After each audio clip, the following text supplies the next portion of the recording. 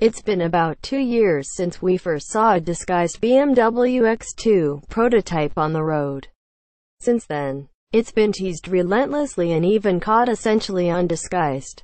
Today, though, BMW officially revealed the X2. Unlike the other evenly numbered SUVs in the BMW lineup, the X4 and X6, the X2 doesn't get a coupe-like fastback roof. Instead, it has a much more conventional roofline that will be better for rear headroom and cargo capacity.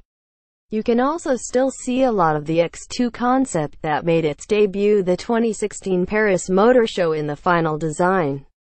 Several design elements that were probably never going to make it into the production version, such as the side view mirrors, the lower fascia, and the rear bumper, have been changed. But if you look at both, you can still see the resemblance. BMW even decided to leave the roundel on the C-pillar, despite a name that suggests something bigger than the X1. The X2 is actually smaller than its crossover sibling.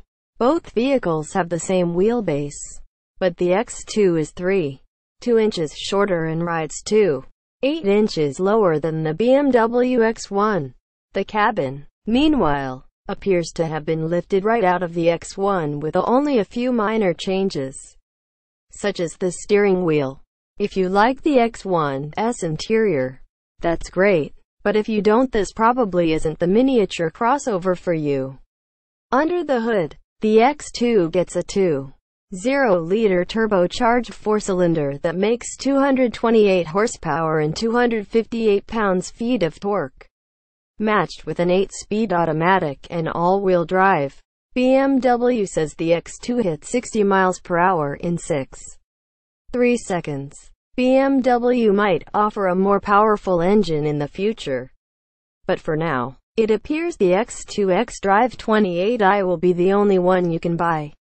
And although 18-inch wheels are standard, 19-inch rims are available as well. Additionally, BMW offers an M Sport X package, which includes a sport-tuned transmission and paddle shifters, as well as differently styled bumpers and sportier trim pieces.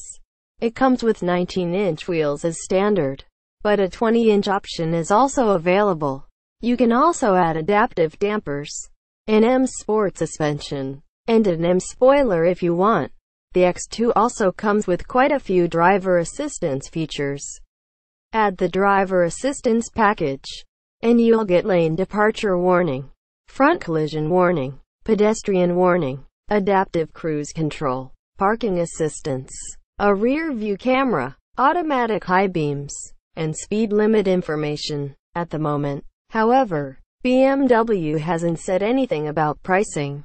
Expect that to be announced closer to the X2's on-sale date sometime in the spring of 2018.